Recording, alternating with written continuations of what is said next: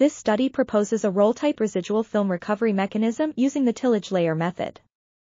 This mechanism consists of a lifting cutter, a pickup drum, a roll forward rotation, a roll reverse rotation, and an unloading wheel.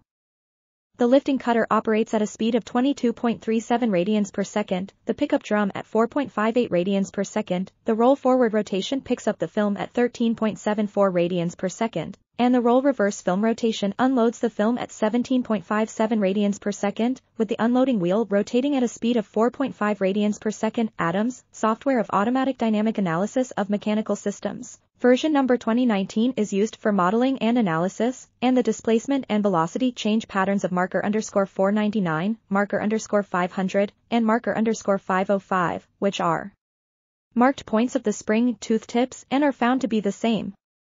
The maximum resultant displacement of marker_499 and marker_500 is 22. This article was authored by Zenglu Shi, Xuejun Zhang, Xiaopeng Lu, and others. We are RTCLTV, links in the description below.